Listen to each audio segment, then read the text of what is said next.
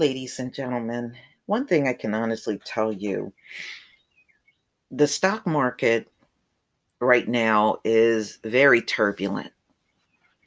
And, these folks, they don't like losing.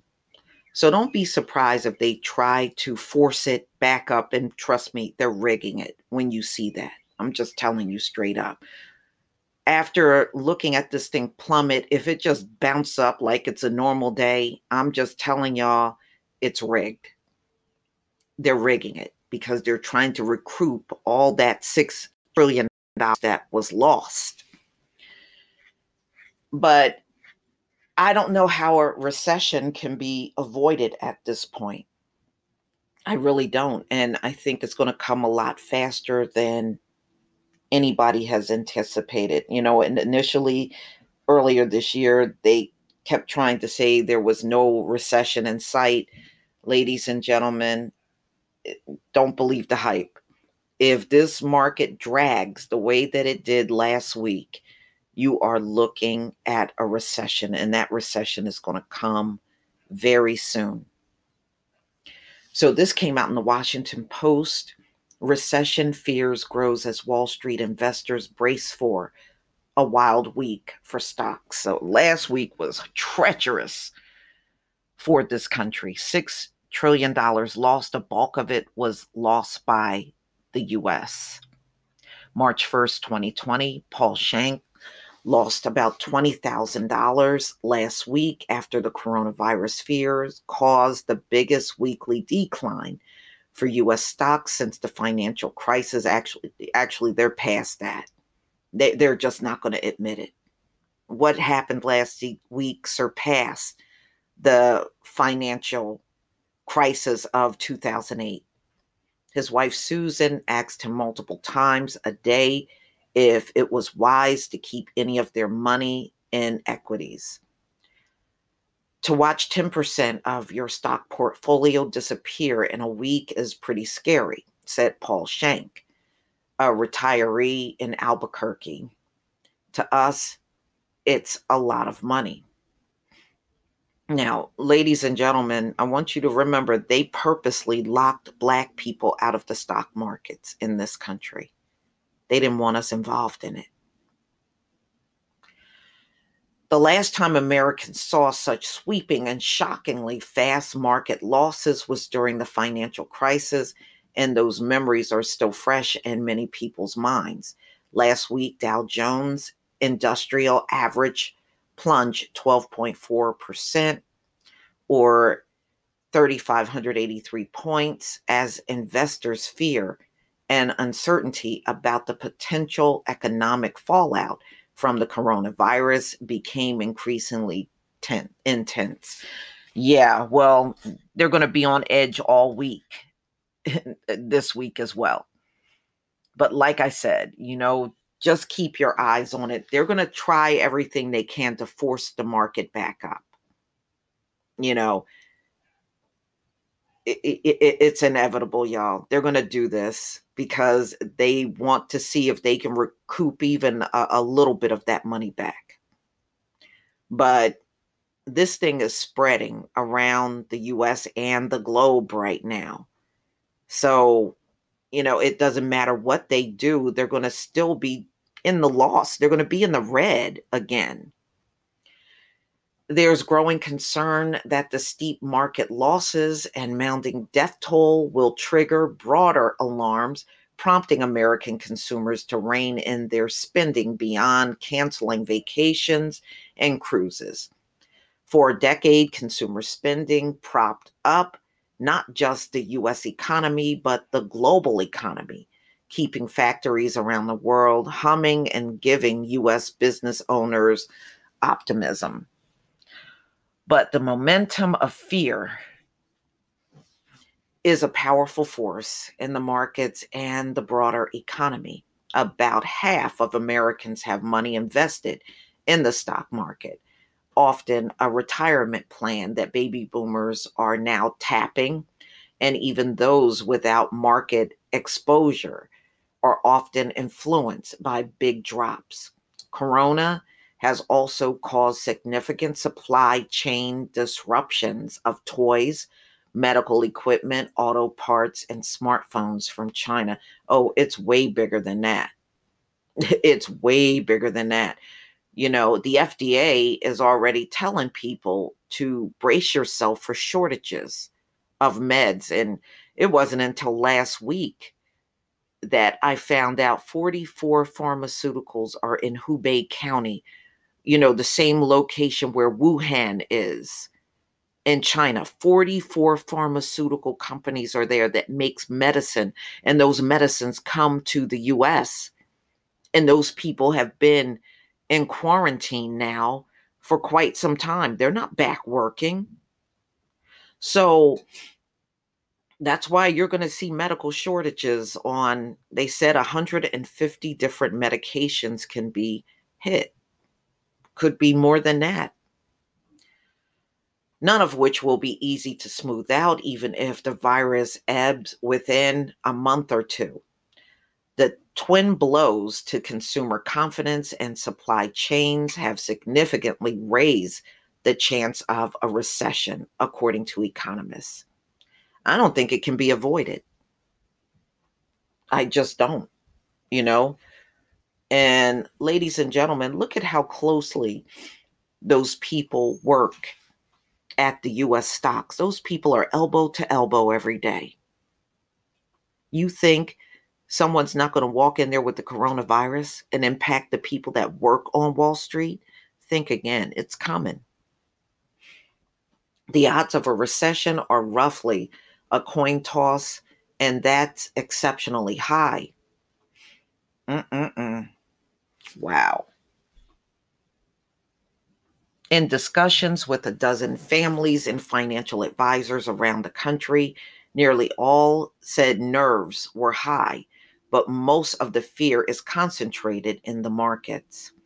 Calls to Schwab Intelligent Portfolio Service team were up all week, spiking more than 115% on Thursday and Friday compared to a typical day. Schwab declined to say how many investors were selling stocks. I bet they were hit with a bunch of phone calls. Some financial advisors said their clients were inquiring about whether they should think about buying stocks, which were widely viewed as overpriced. At the start of 2020, more often callers were looking for reassurance. Well, how can somebody reassure you when we got a virus that we never dealt with before that's highly contagious? What reassurance were you looking for? And how can they reassure you that your money is still going to be there after $6 trillion was lost? Boy, these people need a lot of coddling and hand holding. After many dinner table discussions, the Shanks are staying in the market for now. The couple has a modest amount of their portfolio in stocks, with the rest in bonds and other lower risk investments. But like many Americans, they are watching the situation closely. It's just a scary time. At some point, it will scare me enough that I'll pull out, said Paul. Financial advisor Jamie Cox of Richmond was flooded with calls and said nearly everyone had the same question. Is this a repeat of the financial crisis? It's a delicate question to answer. One likely scenario is that the coronavirus will be a short-lived crisis with a health impact similar to the flu. But it's not like the flu. That's really an unrealistic answer. You don't know. This thing don't look short-lived to me. It's still spreading. An economic impact that slows growth for the first half of the year and then rebounds in the latter half. History has to provide some guidance. Okay, I don't know. We've gone through influenza and other diseases, yeah, but this is different. Okay, this is not like influenza and other diseases, you know? So, I mean, let these people stay in their unrealistic world. That's the way I see it. Time will show them that this virus is here to stay. You watch. I mean, many of us that are in the truth, we know what's going on, but these folks are scratching their heads and running around. Oh, well, should we keep our money in or should we take our money out? JP Morgan has been telling clients growth will slow to 1.25% in the first half of 2020, but most of the depressed sales will be made up later on. Okay, you're putting something out there that you absolutely cannot prove. I'm telling people this is not anywhere close to being indicative of the 2008 scenario. Well, I'm looking at something contrary to what this person said. This is a demand and supply shock that is very temporary in a strong economy. You lost $6 trillion. You're just not looking so strong right now. There's a chance the coronavirus spirals into something sinister and long lasting. The coronavirus, which first emerged in China, has spread to 60 countries at a rapid clip, with many parts of China, South Korea, Japan, and Italy in a virtual standstill. The public health crisis is increasingly hurting the global economy, which could make it harder to recover. Exactly. That's the only thing in the article that actually makes sense. you know? Okay, so it's just talking about some Americans still feel positive about this, and the virus is now in the US. What happens to the number of cases and fatalities from here is likely to drive sentiment as Main Street grapples with what it all means, said Peter Atwater, president of Financial Insights. Consumer confidence has wavered in the past stock market declines, such as the end of 2018, when the market fell nearly 20%. But confidence rebounded quickly as the market climbed again. Beyond stocks, another key driver of sentiment and spending is how secure people feel in their jobs. So far, job growth remains strong, but many are watching the travel and restaurant industries for signs of furloughs and layoffs. Yeah, people are not going to dine out. You know, people are not dining out. And my question is, they have not put a lot of information out on, um, sanitizing places. I don't hear any of that here in America. Even if you feel it doesn't work, I don't hear anybody out here trying to sanitize places. I haven't heard that out of the Chinese restaurants. I haven't heard that out of the American restaurants. I haven't heard that in any of the industries. The only thing they seem to be concerned about is money. And like I said, even if you think it don't work, do it anyway. Do it anyway. But they're just, oh, well, we're not making money. We're going to have to close. Mm-mm-mm. So they're just talking about, the infection from the Royal Caribbean cruise. And, they just let those people go.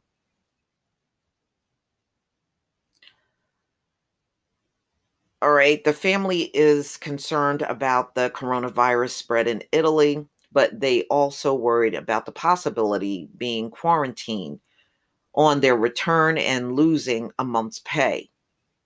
See, again, got money on your mind. Mm-mm-mm. So, ladies and gentlemen, please tell me what you think. These fears are not going to go away. It's just not. And as long as this thing is spreading with no cure in sight, I just don't see how the market is going to stay up. Not unless there's a lot of rigging going on, which I know they're going to try to do. I know they're going to try to rig the market because these folks are scared of losing that kind of money. They've been living high on the hog in this country for centuries, and they don't want that to go away. So even if they got to rig up a system to keep their thirsty lives going, that's what they're going to do. But it's going to all be for naught, y'all. I really believe that. I don't believe there's anything right now that points to this market jumping back up and staying at a normal pace. I think those days are gone. Look, I never in my life heard corporations come out and say, we're not going to make money this year. Until about a week and a half ago, I never heard that from corporations, even in 2008. I never heard corporations come forward to say something like that, ever. And you look at the CEOs, they're running for the hills right now. They're quitting in droves. Because you know what? The inevitable is here, y'all. It is here. There's no coming back from this.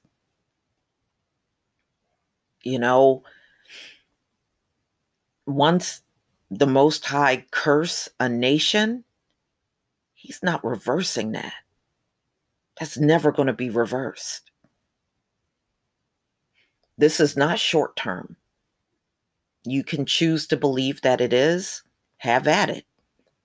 Just because you choose to believe it, it doesn't make it true. So, ladies and gentlemen, please tell me what you think. Please leave your comment and subscribe. Don't forget to hit on the notification bell, and I'll see you on the next video. Peace, family.